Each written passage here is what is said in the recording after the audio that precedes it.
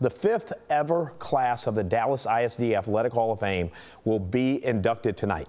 You know, I'm hosting the event, proud to do so. And one of the people I proudly welcome into the Dallas ISD Athletic Hall of Fame is Dallas Wilmer Hutchins graduate, NBA legend, and president of basketball operations for the Texas Legends, Spud Webb. Spud, you're one of 7 inductees tonight. What does this honor mean for you? It means a lot because, you know, Wilmer Hutchins came in the ISD late. So me representing my school and my city to be inducted, get it known by the people that grew up with, that's more bigger honor than you can ask for because we all work hard and work on our craft and do a lot of things to help a lot of people, and a lot of people help you. So it's just an honor, man, to be with those names, the guys that's going in. Hey, Spud, some of the other names going in, I won't give out the whole list, but Duncanville head coach Reggie Samples, who just won his first ever state football title. People don't remember how great a career he had, you know, coaching Skyline High and Lincoln High before Duncanville, and a graduate from South Oak Cliff. And Dr. Michael Hinojosa, 2-time superintendent of Dallas ISD. People don't even know he had a great athletic and coaching career inside Dallas ISD. He went to Sunset High School. So you're in great company, but in my mind, you're the headliner. And you're the headliner, Spud.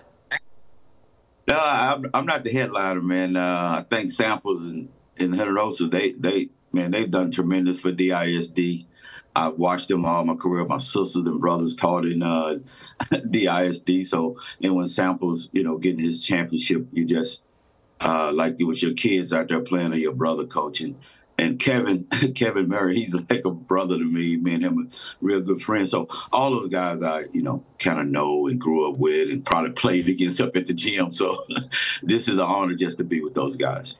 Kevin Murray, you're talking about the former great football player and what a career he had and the history he made at the Cotton Bowl, and not to mention the history his son Kyler Murray is making right now. Hey, Spud, you're smallest slam dunk champion in the history of the NBA. You won that slam dunk title in 1986. I'm always mystified. I read 5'6", 5'7", 5'7", 5'6". Which one is it, Spud? 5'7". I wish I could, you know, make it taller. Maybe I'd be still playing. But you know, that day in Dallas to win the dunk contest, you know, surprised everyone because it probably wasn't a guy my size playing the NBA that size. First of all, and then to go out and win a dunk contest against my best friend at the time, Dominique Wilson, which is the best dunker ever. Yeah, for you to come out over Dominique, and I know he was so happy for you, and so many people were happy for you, Spud, because you inspired so many people through the years, and I mean not just in basketball, but in believing that no height is unreachable. How much pride do you take in being someone who has inspired people to reach that belief?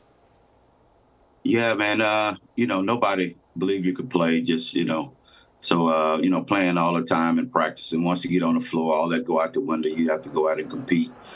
And, you know, I just love competing and playing basketball. So it just never give up, man. I played for Jim Valvano and North Carolina State, and it's the epitome of what my career has been, is never giving up and just going out and doing your best.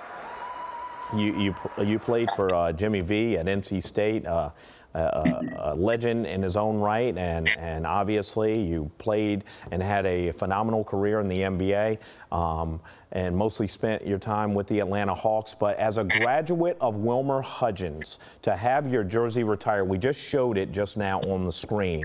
What does that mean to represent the hopes and dreams that so many kids have in Dallas ISD and inner cities everywhere? Yeah, that's what I like about this today, being in the Hall of Fame. Man, that could reach so many kids in my neighborhood in the Wilmer Hutchins. So just to have that honor that they can look up to and say, I want to sit up there where he's sitting. I want to be a Hall of Famer one day. And that's, man, that's what we live for. God give us that talent to go out and just try to give it back. And Spud, I can't wait to see you tonight when you receive your official jacket and your official ring.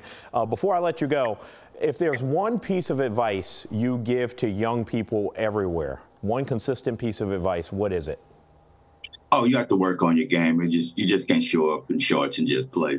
I mean, I ran bleachers to, practicing shots and dribbling all over, turning up my mom's backyard and house. So you have to work on your game.